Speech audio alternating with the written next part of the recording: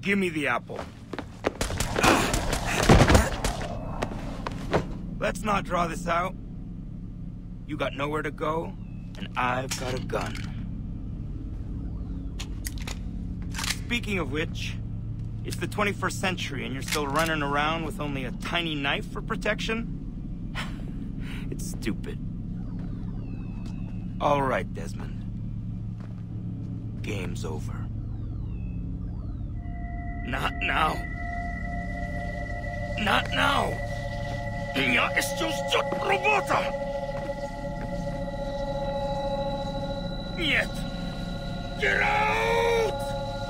What the hell was that?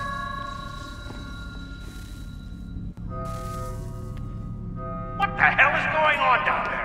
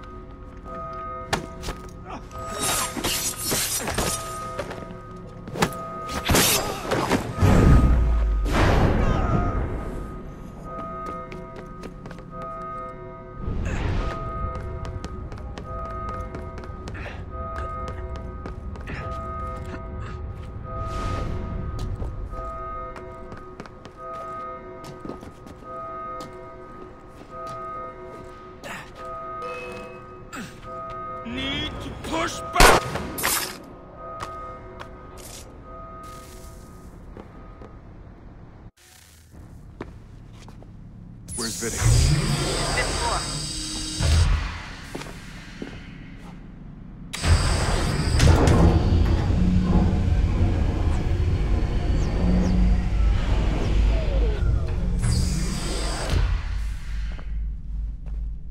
Vidic's office is up ahead.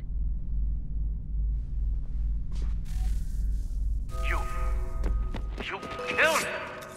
That looks like a son to me. A sickly son, perhaps, but one full of promise.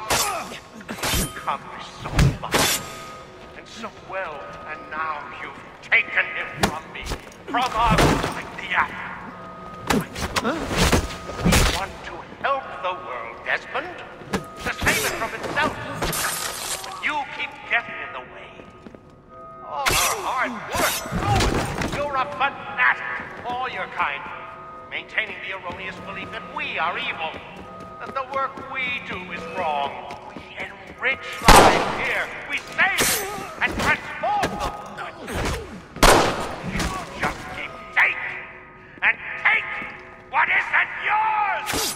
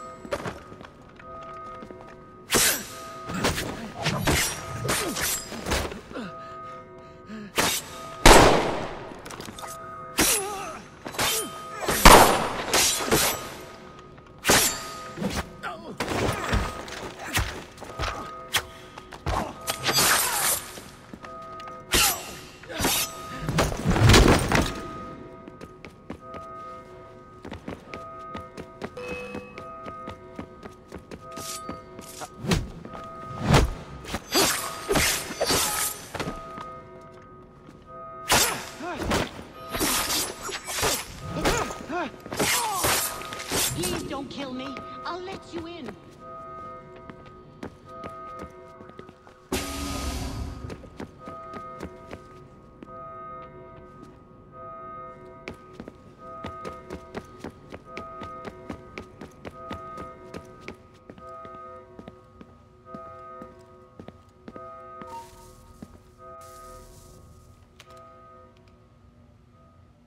Dad?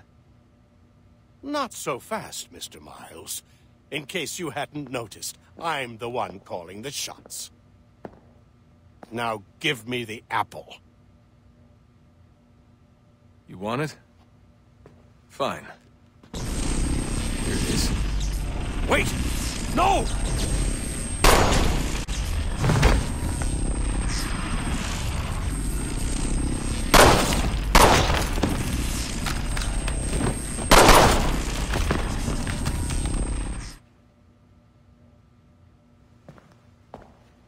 You never should have come here. You put everything on the line. For what? So you could rescue your father?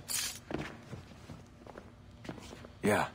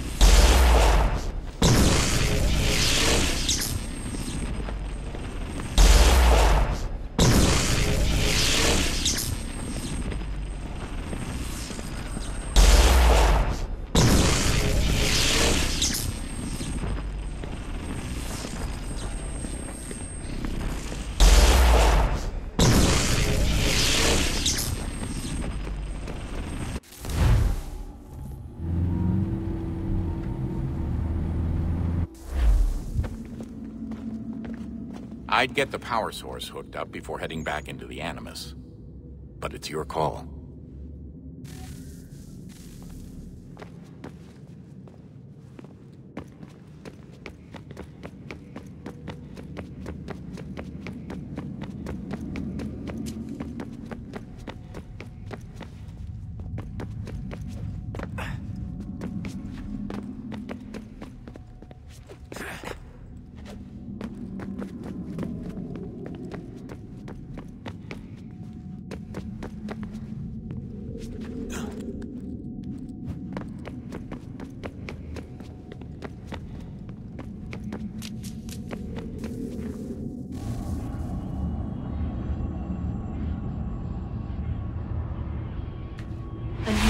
Approached, one that was dark and cold. It would consume us, for we were flesh, and flesh is frail. Though suits and shields might offer comfort, such adornments would not suffice, not to save us all. So we sought to change what we were. In this manner, we might thrive in a world made poisonous. It was Aita who volunteered to see if it might be done. Aita, my husband, my love. In the end, it changed him, ruined him. He was made a prisoner of the machines. The body might survive, but his mind became brittle to the touch. He begged me for release, for days, for weeks, for months. I pleaded with him to give us time to find another way.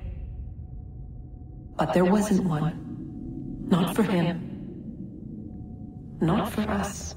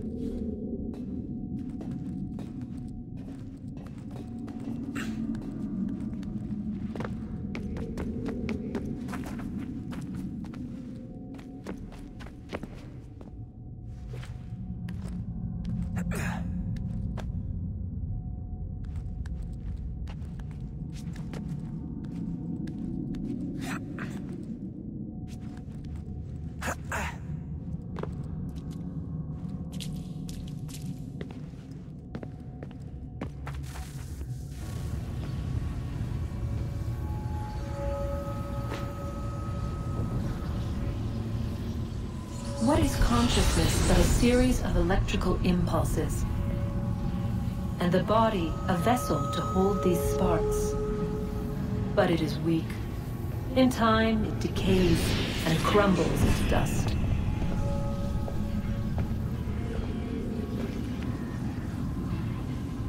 We asked ourselves then, what if it might be replaced with something stronger, something better?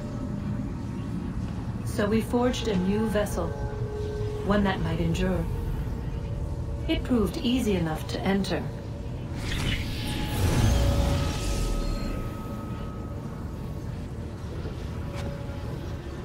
But to leave required something more, something wrong. And so this too they abandoned. I wondered, though, were they right to turn away?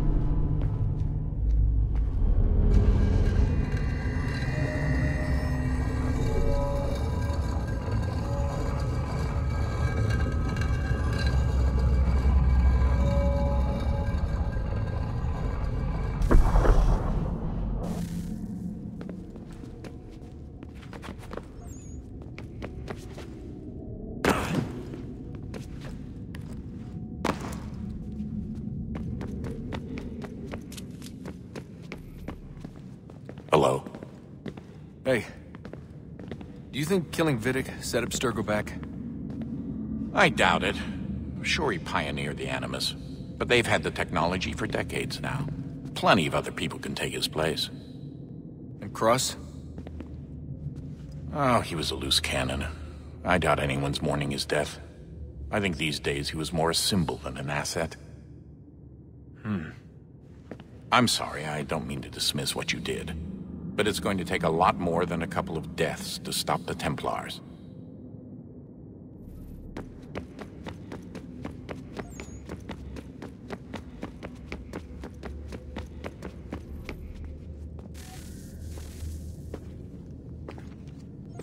Home stretch, Desmond. I can feel it. The tides of war are turning. The Loyalists fall back beneath the advancing Patriot army, their hold on this land weakening by the day. But the Templars only seem to grow stronger. Though fewer in number, the threat they pose appears undiminished. Making matters worse, Washington chose to spare the life of Charles Lee. I am told he has taken refuge inside Fort George, and so my days are spent searching for a way to breach its walls. Of my father, there is no trace, and I am glad of it. If I can be rid of Lee, there may still be a chance for reconciliation. And through it, peace.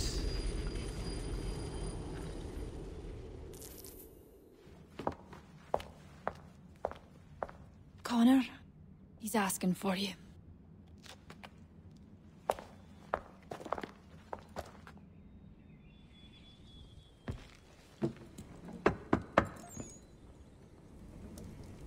Hello, Connor.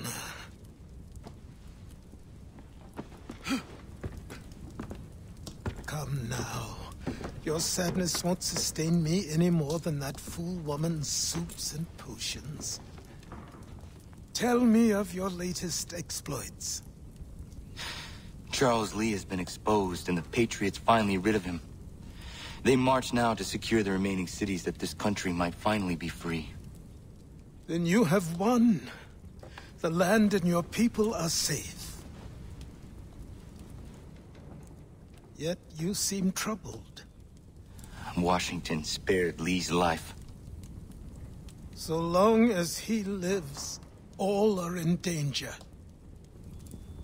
The same is true for your father. When you first came to me, you understood what had to be done, swore you'd see it through. If not for the Brotherhood, for your people, and all those threatened by the Templars. But with Lee gone, my father might... Listen to me. You have not come this far to throw it all away over misplaced sentiment. Both men must die. Achilles. There is nothing more to discuss.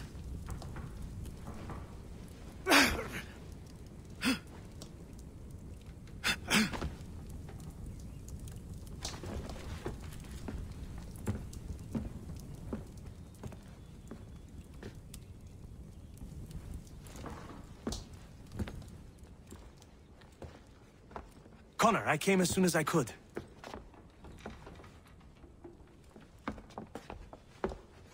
Tell me you bring good news. The Comte de Grasse said yes. You need only join his fleet in Chesapeake Bay and they will serve as required. But what exactly is it you intend? It's better that I show you.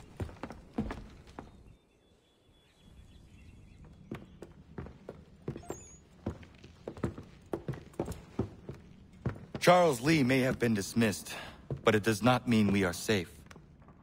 But the commander? The commander underestimates the threat, and no more time can be wasted trying to convince him otherwise. I must do this on my own. Do what, exactly?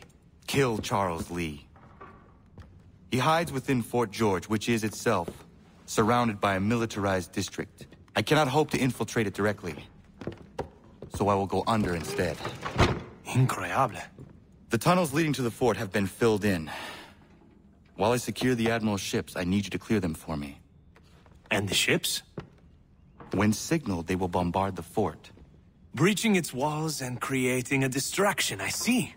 In the chaos, I will slip inside, find Charles Lee, and silence him forever.